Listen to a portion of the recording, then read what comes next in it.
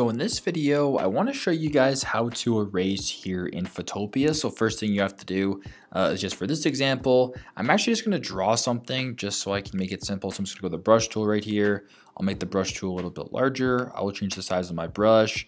I will then close this right here. I'm just going to draw something. So how about I draw a Y and I will draw, how about a T for YouTube? There you go. Let's just say I want to erase that now. Pretty simple. Go to this option right here on the left hand side of your screen where it says eraser.